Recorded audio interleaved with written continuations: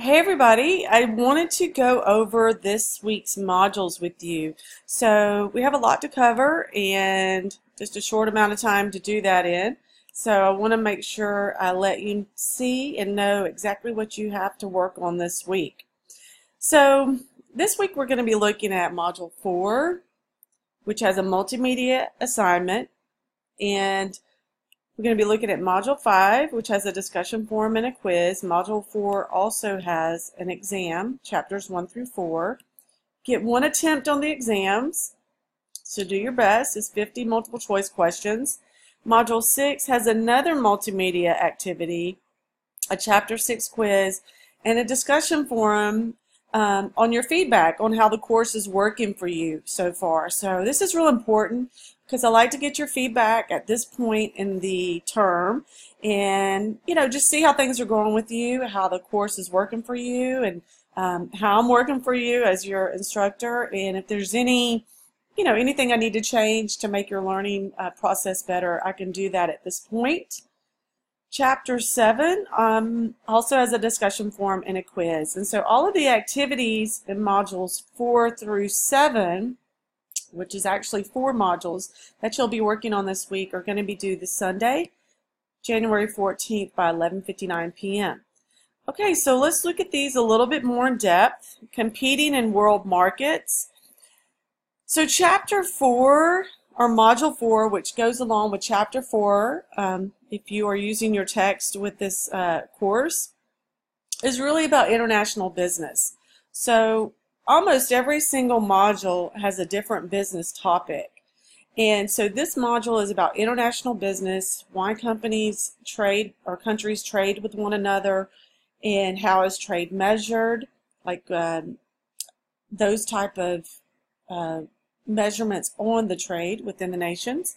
Then also barriers to trade, like tariffs or quotas, and what makes a company decide to go global. So this is important. This chapter or module is important because we live in a small world. Companies are outsourcing more to places like India or Bahamas, Philippines, and some countries are just better at providing certain things than other countries.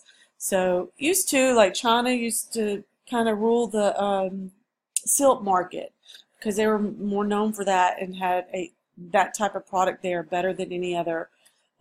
Sometimes the Middle East is considered the oil and gas area of the world.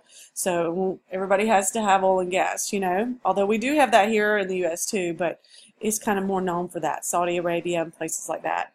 So this module is important. It talks about international trade globally. You do have presentations that you can view if you're using your text, which it is recommended. You want to be reading your chapter. You have some supplemental resources here that go along with the learning objectives. So be sure that you're tapping into those too to enrich your learning.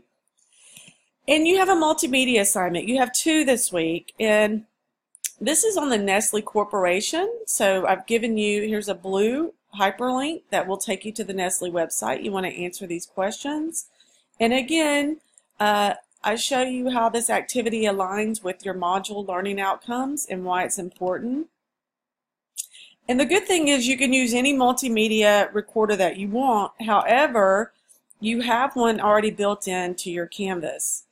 Here's your grading rubric. Be sure you're reviewing that before you start.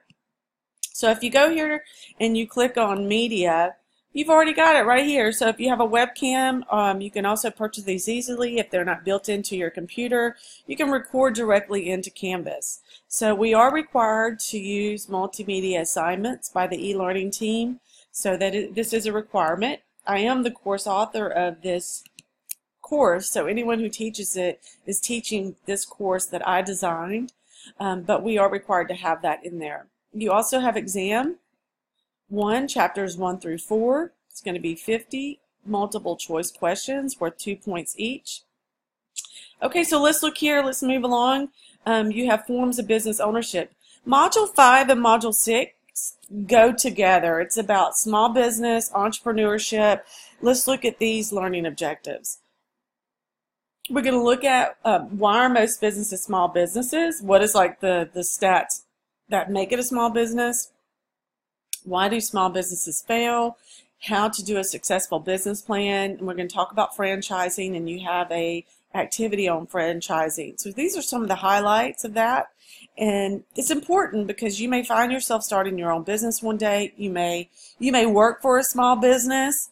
I had my own small business in Houston in music promotions, and you never know. With your discussion forum, you may open a franchise one day. You have a hyperlink here with this discussion forum that you'll need to go to, and then you want to answer the questions. But some of the most famous, franchises are like Dunkin' Donuts or Subway for sure. It's a proven business model that you can buy into. So you have a discussion forum on that and a quiz. Don't forget about your presentations here and your supplemental resources that go along with this module as well that you can tap into. Now with Module 6, scroll back down. Again, we're going to look at entrepreneurship and your learning objectives here. What is an entrepreneur? Why do different categories of entrepreneurs? Why do people choose entrepreneurship as a career path?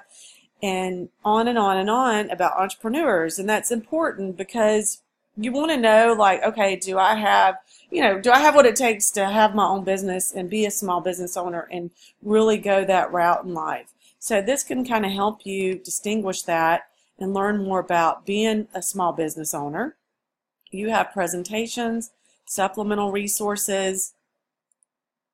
You also have another multimedia assignment about you want to interview an entrepreneur, and oftentimes I'll have students maybe interview a friend who has a small business or a family member, and then again you're going to record that. You're going to do a recording of your analysis. And again, the easiest way is just to hit media and record directly into Canvas.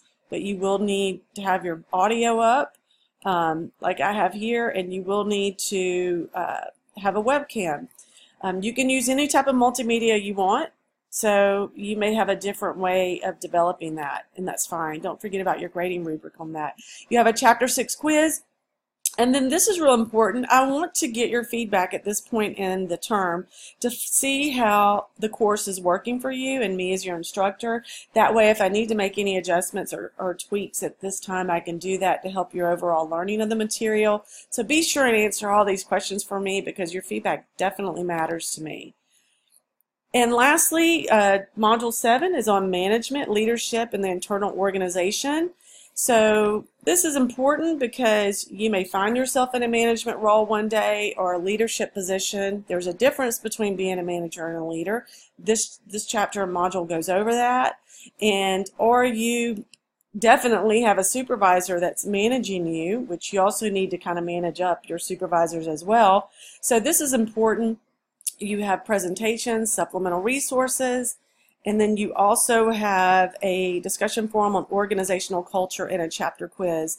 Every company has a culture, just like every country has a culture of values and norms and behaviors. Every company does. So this discussion forum is very important because you need to be working for companies that you value their values. Oftentimes you can find this in the company's mission statement and vision statement, and you can get a feel for what that company stands for. So this is very important. If you need anything, please do not hesitate to reach out to me, and I look forward to talking to you on the discussion forums. Okay, talk to you soon. All right, bye.